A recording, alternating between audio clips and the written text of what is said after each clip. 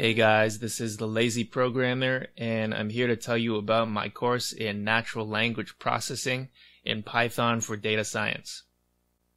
Natural Language Processing, or NLP, is the use of machine learning algorithms for problems that involve text. This is one of the most important problems of our day because a lot of the internet is made up of text. With NLP, we can analyze it, understand it, categorize it, and summarize it, and do it all automatically.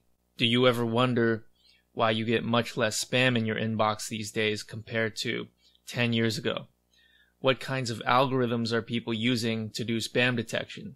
How can they take words in an email and know how to compute whether or not it's spam? In this course, you're going to build your very own spam detector.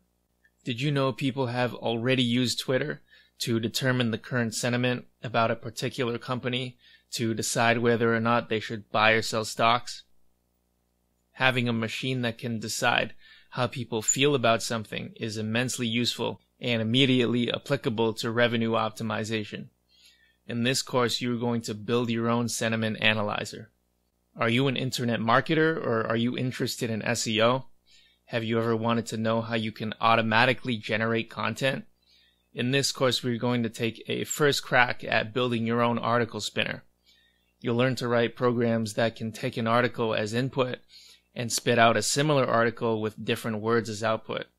This can save you tons of time and thousands of dollars if you're paying someone to write content for you. Thanks for listening, and I hope you enjoy my class.